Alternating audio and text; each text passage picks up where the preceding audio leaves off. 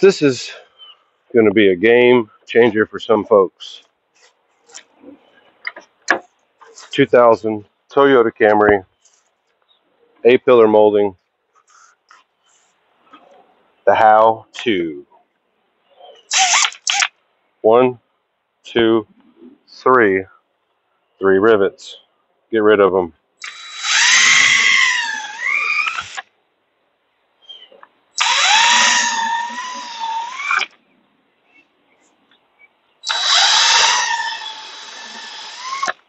Alright, just that simple.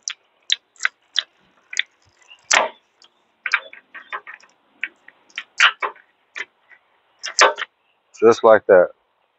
So as you can see, there's 3 drilled out rivets right here. Let's give it a little brush down. We're going to clean it.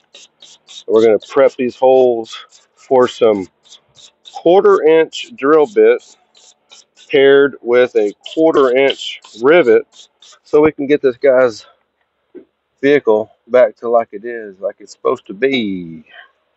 So before we want to drill it out, we're going to tap out these old rivets.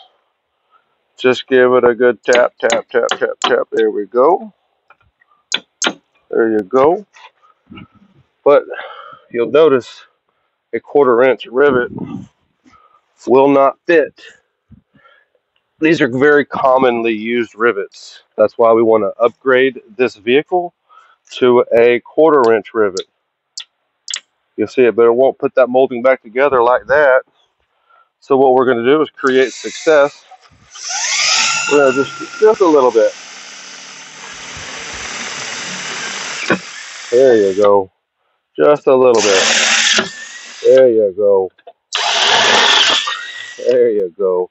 And we also don't want to forget that these moldings, these A-pillar moldings, also get drilled out a little bit. Open it up a little bit. Open it up a little bit.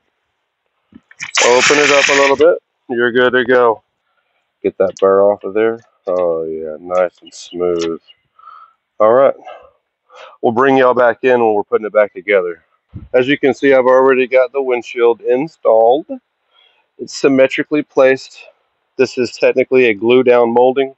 It gets pushed in. They call it a push-in molding. I did install it to the glass before it goes in because the fast cure urethanes that we use nowadays actually cure a little too fast for the push-in molding, so it's better to apply it to the top of the glass first before it goes in.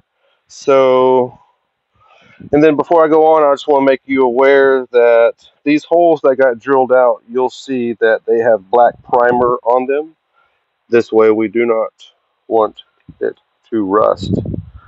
So it's really easy. We're just going to line these holes up with the new molding, the old molding. I don't know why I called it new. We're going to put these in there where they go, like that.